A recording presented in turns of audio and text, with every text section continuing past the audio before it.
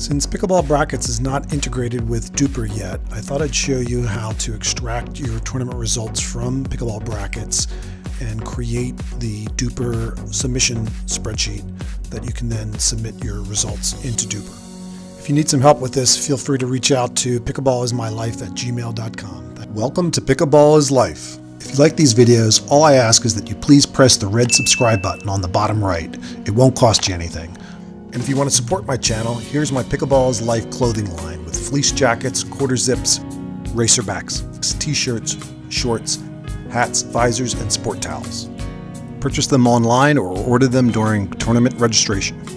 Hi everyone, we're going to look at how to create a DUPR results file to be able to submit results from to DUPR. This is the results template that they send you, and the goal is to create a spreadsheet. They have some sample data in here. So if we look at the data, the first column has to be a D or an S, whether it's a doubles or singles. Rally scoring, yes, no, or MLP. I usually use no. The name of your tournament, the event, like doubles, 3-5, something like that. The date of the event, the player 1, player 2 on team A, and then player 1 of team B, player 2. For a singles match, it would be just this column and this column. The winning team A or B, and then the concatenated name of the winning team. The equation in here in the template is wrong, so I usually just fill that out through an equation. Scores for game 1, team A, team B. Game 2, team A, team B. Game 3, team A, team B, and so on. That will turn into something like this. This is one of my result spreadsheets where we have the tournament name, the event, the date, the 2 players for doubles for team A, team B, team A won in this example, and then the concatenation of those names, and then the results of the matches. Some are best 2 out of 3, some are not. Okay, so how do we get the data into this format from Pickleball Brackets? So we start by going into Pickleball Brackets and selecting results here, which will give us a spreadsheet of the results of your tournament. We can get rid of the first row here, so I'll delete that. And I'm going to insert a whole series of columns because we're going to put our data in front of this data. So I'm highlighting all the columns and saying insert, and that gives us a whole bunch of rows. Under page layout, you might have to turn on grid view to see the actual cells better. Okay, so we have the results data over here on the right. Okay, and we're going to fill in what we want here on the left. Look at our template. We want to get these columns. I'll grab the column headings here. A through Y, G here. So we're going to put our headings into G, and if we come over, you'll see it fills up, leaving one extra column here. So we want to make sure we turn off wrapping, and then if we highlight everything. So we have the data that we need to fill this data in here. Most of my data is doubles starting out. So a D here. Rally scoring, no. The event is the Galloway Open. The bracket name can be simply equal to AG. We'll get that from the data. Year will be 2023. I believe this was month 6th, and day 18. Okay, so player A has to be first and last name from concatenated together. First and last name, cap first, then lowercase. So we basically want to grab, we'll say equals, we have the names here, AK, ampersand, quote, space quote, ampersand, AM. And that will give us the first name of player 1, and then we'll do the same for the other sets of players. Team A player 2 is going to be AO like this. Team B player 1 and Team B player 2. They're just picking up the names from over here. Okay, pretty straightforward.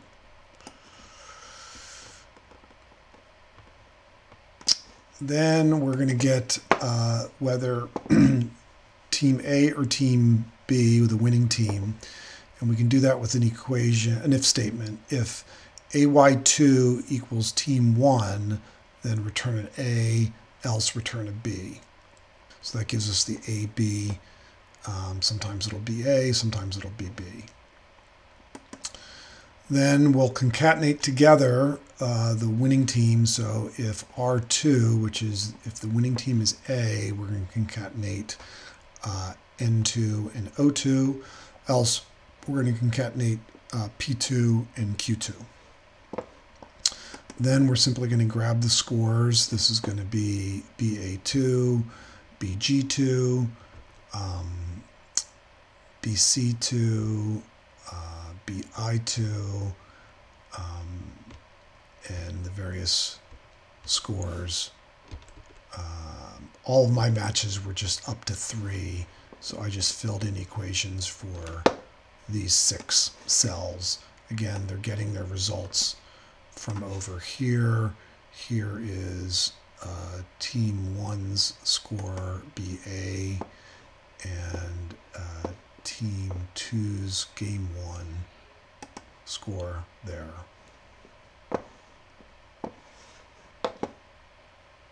BG. So you'll see this is BA and that's BG2.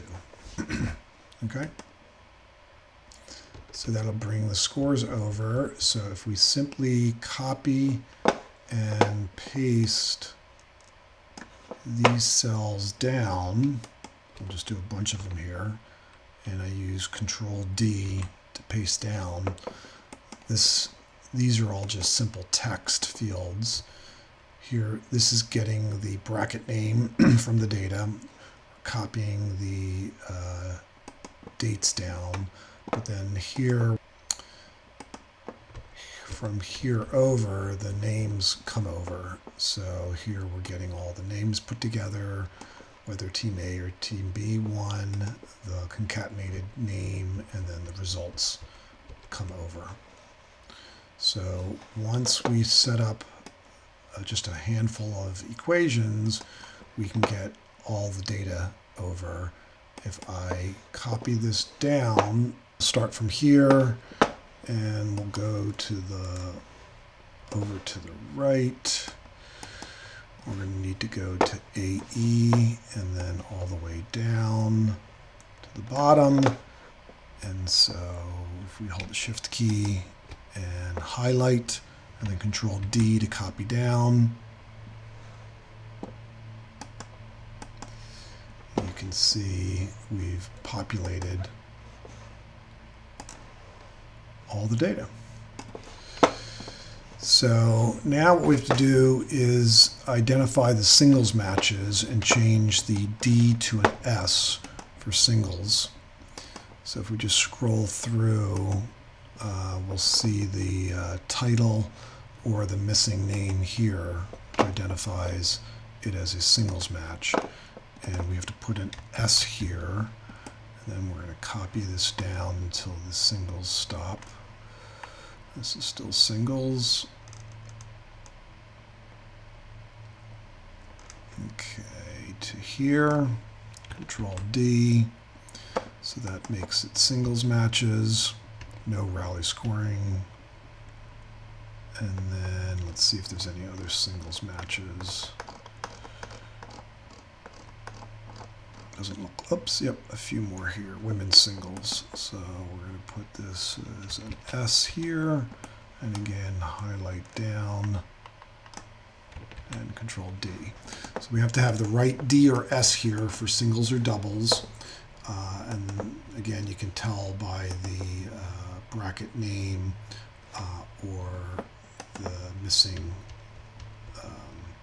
second name. So this is going to be the equation we want here for the singles matches. So we're going to copy this down for all of our singles matches. So we're going to use the same equation here at the end because there's some singles matches for women's down at the bottom. Again, that's the equation there to get the just the player's name. And we're looking good. Okay, so we've created the main results page. Now we have to create the more challenging data, which if we look at the template, we need to create the add members to club tab. And that is name, email, DUPR ID if they have one, and possibly an external ID. So let's start. We can copy these headings and come back to our spreadsheet, and we'll create a second tab here, sheet 2, paste those headings in. We don't need this one here. Okay, so what we can get out of brackets is a registration profiles. So this first choice here, registration profiles, will give us a spreadsheet of all the registered players,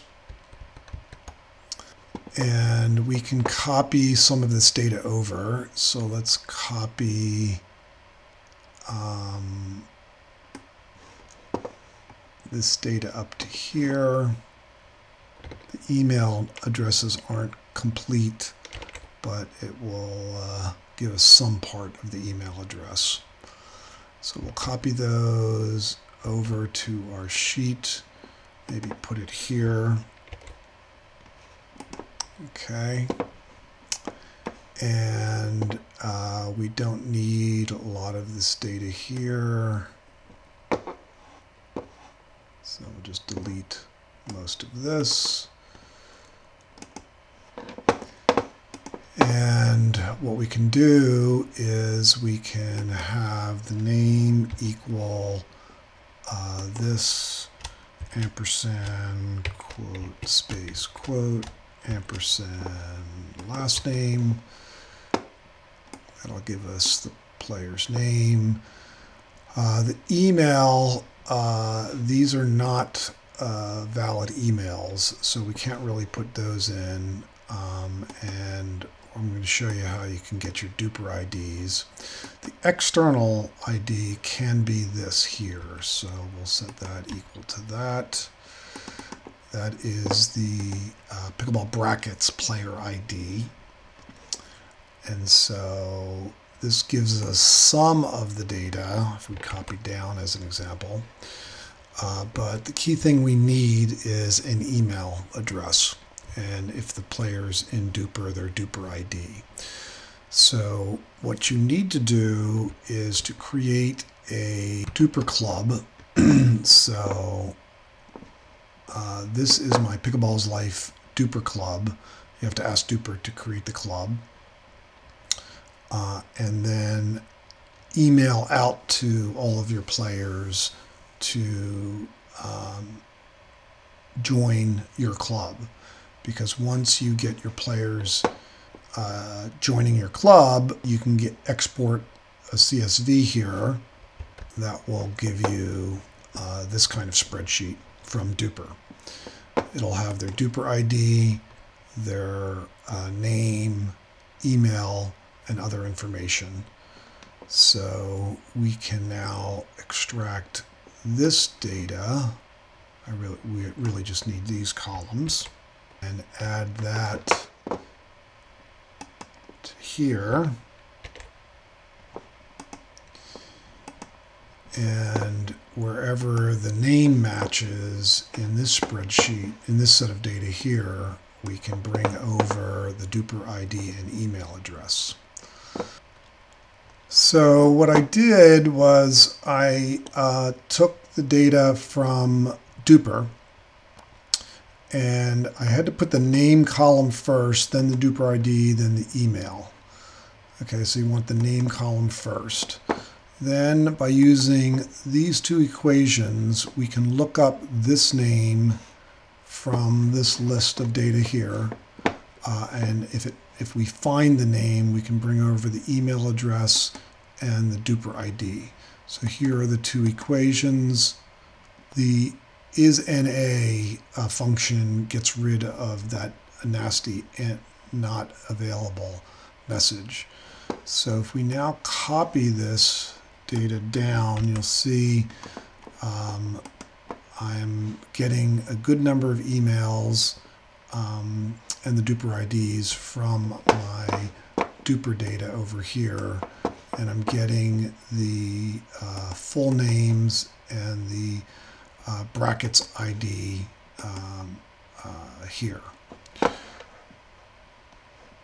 So this gets us some of the email addresses.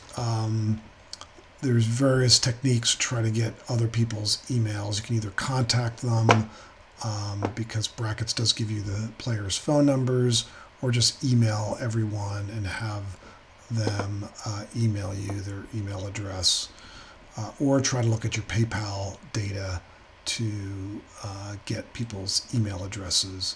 The PayPal transactions that you receive do have people's email addresses. But DUPR wants the name, email, at least these two columns filled in for every player listed here. Okay, and the last thing we need to check is, do all of these names here match up to the data over here? Okay. And let's first copy that all down so we have it all. So we're going to copy it down so we have all the, this way we have all the players listed in column A. And then what we're going to want to do is verify that every name listed here, these four columns, matches exactly here. We're going to say N2, this name over here, does it match column A from sheet 2? And if it does, it will put the person's name in. So if we copy these four columns all the way down to the bottom, we should be able to double check, copy down. Now the singles names won't match up, but all the other names need to match up. And if we just scroll through here, okay, these are singles matches. It looks like it's good. When I got the names from another source, a lot of times I was missing names here. But if you get this data here from, again, this data here, which is the brackets registration list, you will have everybody's name here. You don't get their email addresses, but you do get their names and the names have to match. Again, these 4 columns names here. Okay, so that gives us most of the data. Now we just have to fill in all the missing emails. And then what you can do is simply copy this data. So if we go from G to AE all the way down to the bottom of AE, right here, and copy, and then go to our template here, we can paste in the data. Let's get rid of these instructions, and then we're going to paste over right here and paste special paste values, and that will put the data into our spreadsheet.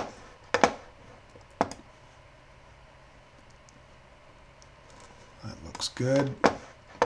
And then we have to also bring in the names here, so let's delete this data. And we're going to want to grab the first few columns here. Okay. Be careful that these headings match. They do talk about having that heading data accurate. Copy that, come back, and we can paste values in again. I believe this is paste values. And we have our data all set up. Let's just double click, and we just have to fill in missing emails, and we are ready to submit to DUPR. Another way you can support my channel is to use the Amazon product links I have in the description of the video. There's no cost to you or added cost, or you can go to my Amazon storefront and select a product. And check out my Pickleball venues Google map. There's a link in the description. Hey, thanks for watching. If you like this video, all I ask is that you please subscribe by clicking on the top left and share this video with your friends. If you want to see some other pickleball videos, they're here in the center. My other YouTube channel, Tesla Life, is on the bottom left. Check it out. My Facebook, Instagram, and Twitter accounts are listed on the right. Thanks, everyone. Bye-bye.